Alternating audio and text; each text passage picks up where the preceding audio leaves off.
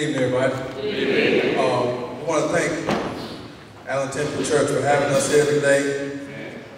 Reverend Ms. Judy Richardson, we thank you for having us here. And on behalf of the Fairview A&B Church, I want to wish everybody a Merry Christmas.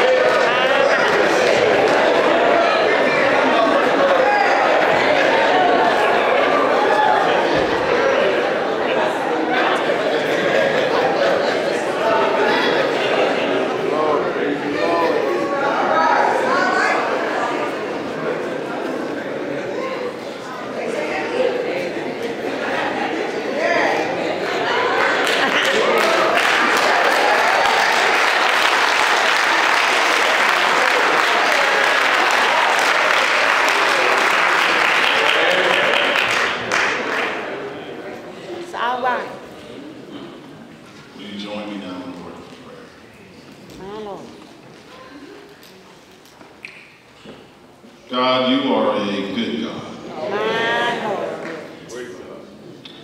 And you are worthy to be praised. Truthfully, God, from the time that the sun did rise this morning until the going down of the same and even after, your name is worthy to be praised. God, in your house this evening, we thank you. We thank you, Father, for we acknowledge you as the giver of every good and perfect gift. You gave us eyes to see. You gave us ears to hear. You gave us voice to talk, legs to walk. You gave those brothers voice to sing. Yes, you did. Thank you, Father. Thank you.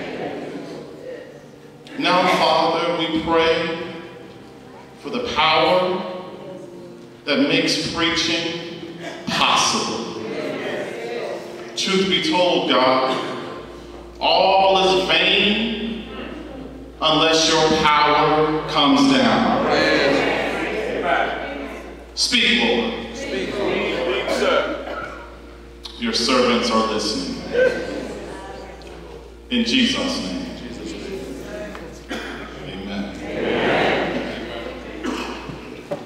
The Old Testament piece of prophetic literature, Jonah. Jonah, the 3rd chapter, the 10th verse, through the 4th chapter, the 10th verse. Jonah 3:10 through 4:10.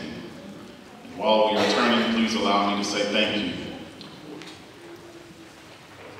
Thank you to the Reverend Judy M. Richardson for her kind and gracious invitation. We have a leader. We have a leader. And we thank God for leadership.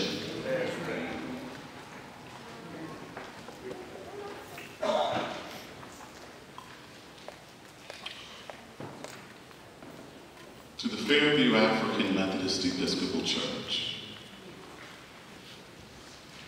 When I saw you this evening, and I was not expecting to see you this evening,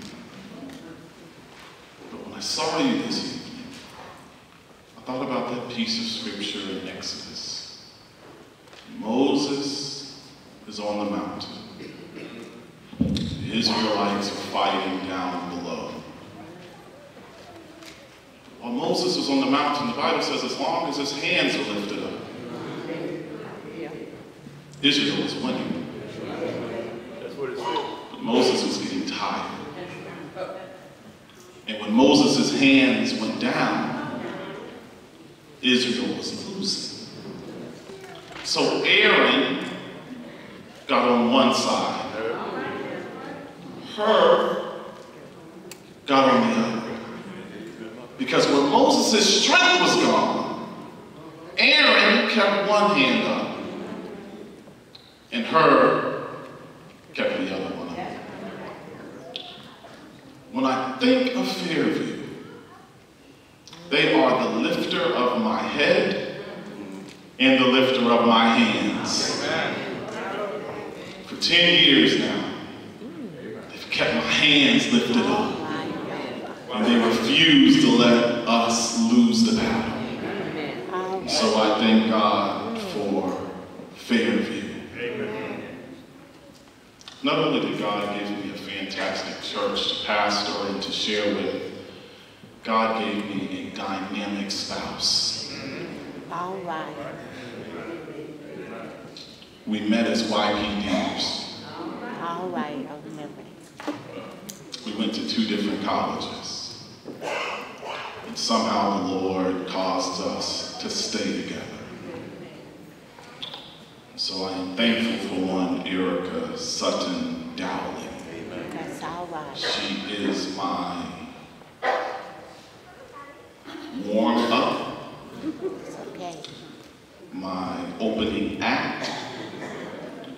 headliner and my after party. All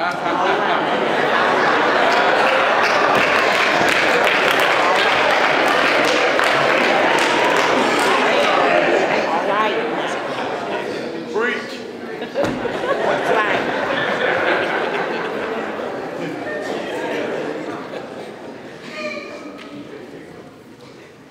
Jonah, the 3rd chapter. When God saw what they did, Listen.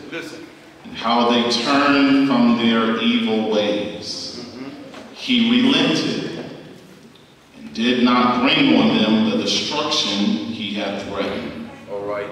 But to Jonah, this seemed very wrong, and he became angry. Yeah. He prayed to the Lord, "Isn't this what I said, Lord, when I was still at home? This is what I tried to forestall by fleeing to Tarshish. I knew you're gracious, compassionate God, slow to anger, and abounding in love, a God who relents from sending calamity. Now, Lord, take away my life. For it is better for me to die than to live." But the Lord replied, "Is it right for you to be angry?" Jonah had gone out and sat down at a place east of the city. There he made himself a shelter, sat in its shade, and waited to see what would happen to the city. Then the Lord God provided a leafy plant and made it grow up over Jonah to give shade for his head, to ease his discomfort. And Jonah was very happy about the plant. But at dawn the next day, God provided a worm, chewed the plant withered. The sun rose, God provided a scorching east wind. The sun blazed on Jonah's head so that he grew faint. He wanted to die and said, "It would be better for me to die than to live." But God said to Jonah, "Is it right for you to be angry about the plant?" "It is," he said. "I'm so angry I wish I were dead." But the Lord said, "You have been concerned about this plant, though you did not tend it or make it grow. It sprang up overnight, and it died overnight." We will preach this evening, uplifting as a subject, worried about the wrong thing. Worried about the wrong thing. None of us can control who or what walks into church during the moment of worship. We are Methodists, however, and we have our methods. We can control when folk come in. You know, we can keep folk outside during the prayer, during the scripture, the Decalogue, or the sacraments. But one of the church's firmest foundations, whosoever will, let them come. And they do. All manner of motives come. All type of ideas come. Plenty of tricks, secrets, thoughts, plans, and schemes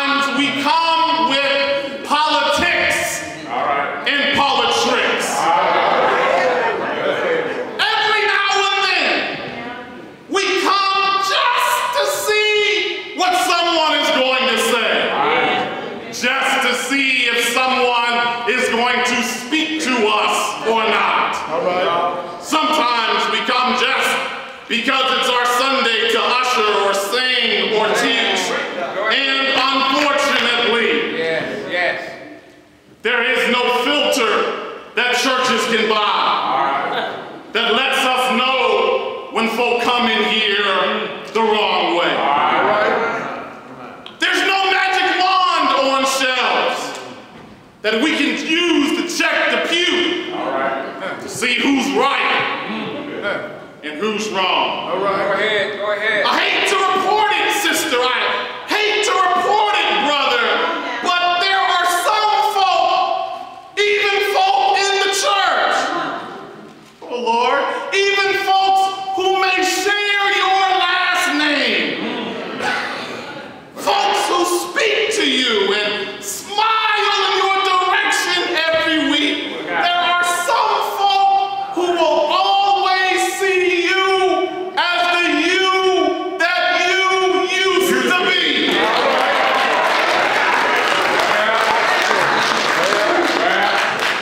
You can go to school. You can graduate.